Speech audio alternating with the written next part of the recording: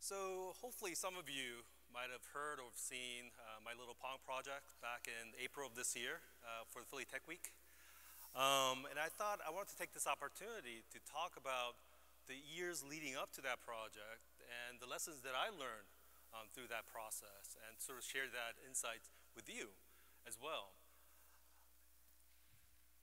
So it all began when I was an undergraduate at Berkeley from 1986 to 1994. So if you actually do the math, yes, I loved Berkeley so much that I was an undergraduate for 8 years. Now, one night in 1988, I was driving across the Bay Bridge, which goes from Berkeley to San Francisco, at night to meet some friends in San Francisco. Now, I've done this trip many times before, without really thinking too much about it.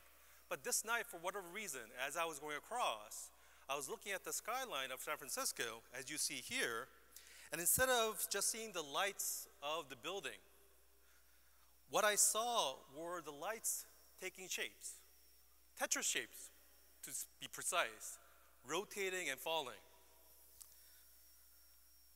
Now, this being Berkeley, after all I could think of at the moment was that I should try to avoid my roommate's secondhand smoke from this point on. So fast forward to 2008. The building you see on the left, obviously, is the Sears Center building. This is a 29-story building that was built in about 2005. It's about 450 foot tall, and it's located right next to the 30th station. It's owned and operated by Brandywine Realty Trust.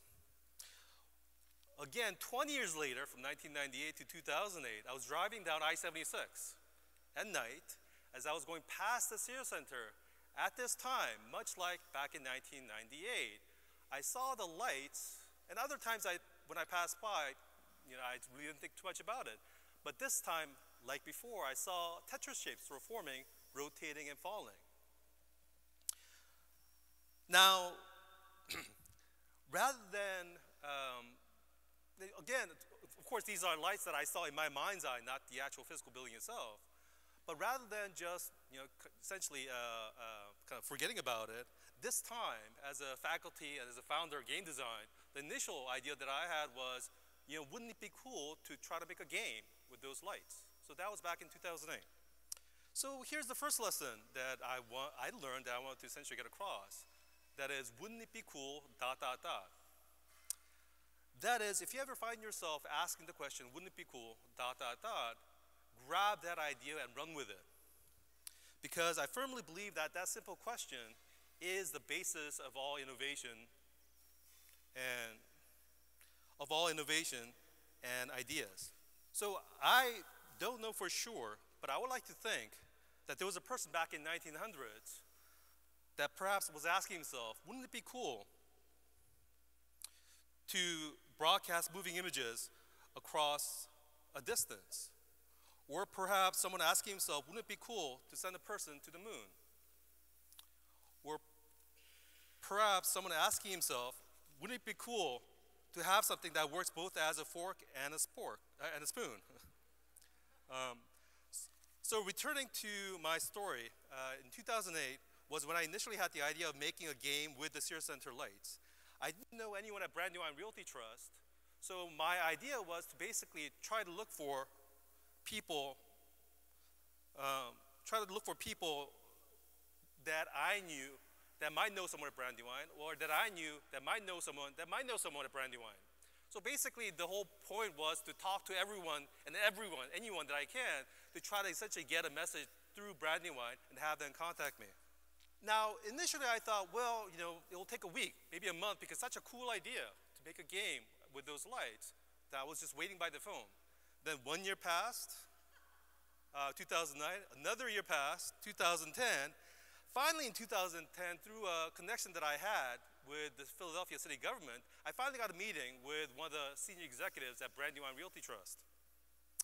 Now, I felt that this was my chance to really wow them. That is, if I could just show them what was in my mind, as scary that might be, if I could just show them what was in my mind, that they would just fall over themselves because I could convince that this was such a cool idea. So in doing so, I figure I created some concept images that I showed them of what some of these games might look like. So here are the original concept sketches that I actually showed them back in 2010 of what Tetris might look like on the Share Center. So again, this isn't actual lights, but these are essentially concept images that we created through Photoshop.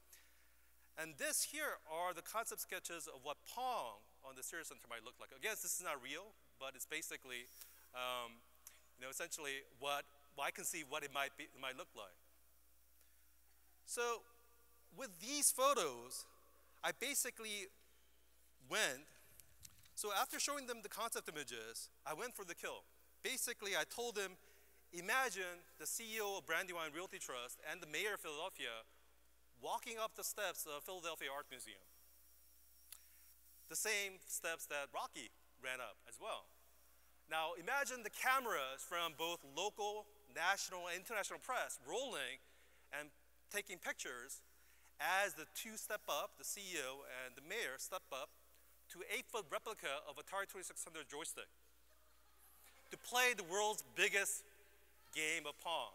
That was my pitch, that was my sell point. Now, I told him also that this would be a celebration of the creativity and the technological innovation of the city of Philadelphia, brought about by a close collaboration between the city government, Philadelphia, industry, Brandywine, and academia, Drexel. So I thought this was a done deal. No one would lose on this, with this deal. And I finally told him that this will bring tremendous amount of positive press, not only to the city, but for Brandywine as well. He said he'll think about it and contact me.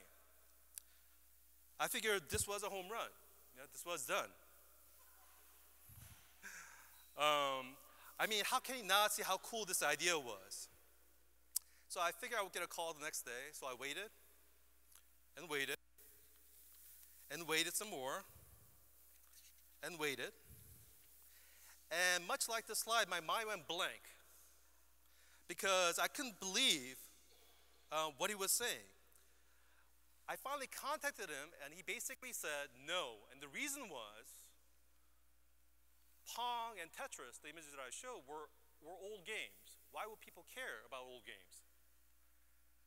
And that just shocked me. I mean, I just couldn't, essentially I had to lift my chin off the floor because after gathering my thoughts, I tried to convince him, people care that it's Pong and Tetris. Pong and Tetris are not just milestones in gaming, but they're milestones in our culture. Pong was the very first successful video game. It launched our industry. I mean, people like myself at my age grew up playing Pong and Tetris. But people young and old who've never played Pong and Tetris have heard of Pong and Tetris. And they're part of our culture. And that was my argument. Needless to say, I was deeply disappointed, but I didn't want to give up. I felt like, with these slides automatically going at its own speed, I felt like that if I could just get to the person at the top, that I could convince him to let me do this. So I began again talking to people around me, to try to talk to other people around them, to try to talk to other people around them, to finally get to the CEO and the president of Brandywine Realty Trust, Jerry Sweeney. So I waited, and waited a little bit more. And in 2012, I finally got a chance to talk to Drexel University President John Fry. I had a meeting with him. I talked to him about the project a number of times before. He asked how it was going. I told him it wasn't going really anywhere at all. So he then said that, why don't I make an introduction between you and Jerry? I said, yes, that's great. After 5 years, it's finally moving along. So, after President Fry made the initial contact, I began sending Jerry email once every month, about 3 or 4 emails across those number of months. I finally got a response from him in November of 2012. He basically replied that by first saying that he appreciated the fact that I was persistent but polite. And would I like to meet? And I said, yes. Which takes me to the second lesson that I learned. That is, be persistent but polite. That is, in pursuing your vision, be persistent in pursuing your vision or dream, but be polite about it. Because believe in your dream and vision, and sooner or later, other people will believe in them as well, as long as you're polite. Whether that's the truism or not, at least certainly it's a lesson that I've sort of taken to heart. So back in 2013, January 31st, I remember the day quite well, I finally had my first meeting with Jerry Sweeney face to face. So that's basically January of this year. We met for about 30 minutes, which we spent 20 minutes chit-chatting. In the last 10 minutes, he asked me what I wanted to do. So for 10 minutes, I explained I wanted to create a video game with the Series Central lights. And as soon as I was finished explaining, after 10 minutes, he said, great, that sounds very creative, let's go for it. And that was it. After 5 years, that was the answer that I got. So again, I left that meeting stunned and my mind sort of blank at the same time. But this time it was for good, in a good way. Finally, after 5 years, I was able to move forward with my dream and vision to create a game using the Series Center, using the building. But on the other side, if you actually do the math, this is the end of January and Philly Tech Week was April. I had 2 months from scratch to do this project. So certainly, I was very trepidatious and so on during that time. So if you actually, if you have received the initial Philly Tech Week announcements, what it indicated was something very vague, that there might be an interactive art project that might be announced. Because I kept delaying actually confirming that I'll participate in Philly Tech Week until I could feel like I could deliver, that I could do the task, do the project.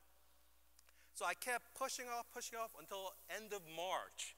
That's when I finally confirmed to Philly Tech Week that I will participate in the Philly Tech Week. And the actual formal announcement to the press was sent out April 3rd. So that's cutting deadline very, very thin, I must say. So the third lesson that I learned is find the person in charge.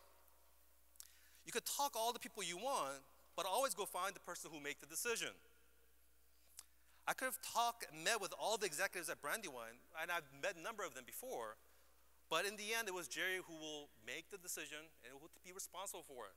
So all the other conversation almost didn't matter at that point. So that was a vital lesson that I learned as well. So hopefully you know the rest of the story from here. On Wednesday, April 19th, we showcased the world's biggest Pong for the first time, and on April 24th, we had over, and again on April 24th, we had over 1,000 people sign up for the lottery to play the game, of whom 150 were chosen to actually play during those 2 days.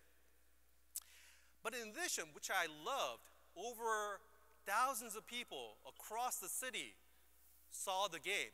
I don't mean on TV screen, on the computer screen. They were walking on the street and they looked up and saw the game. I saw YouTube videos of people essentially taking film from the river walk along the Schuylkill River. And frighteningly, I saw someone on I-76 as they were driving, taking film of the game and so on. Hopefully it was a passenger and not the actual person itself, but in addition, we had over 400,000 views on YouTube. And my final word is that it seems people do care about Pong, even though it's old. Thank you.